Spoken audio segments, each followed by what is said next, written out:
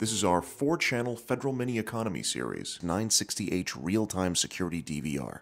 This DVR can record up to 960H resolution on all channels at up to 30 frames per second. This self-contained DVR supports up to one SATA hard drive with a maximum capacity of 4 terabytes and comes with a pre-installed Linux operating system and an easy-to-use interface, which requires no additional computer to run. The interface allows you to schedule recordings, motion detection, alarm triggers, email alerts, and so on. Once set up, this DVR can be accessed over the internet using a smartphone, tablet, or computer.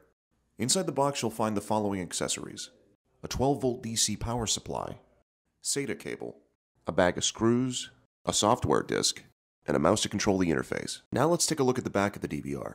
This DVR has 4 video channels: video output, audio output, and audio input, your VGA connector, HDMI output, and 2 USB ports, an RJ45, which connects to your router so that you can access the DVR from the internet or inside the network, your RS485 input for controlling PTZs and OSDs of specific cameras.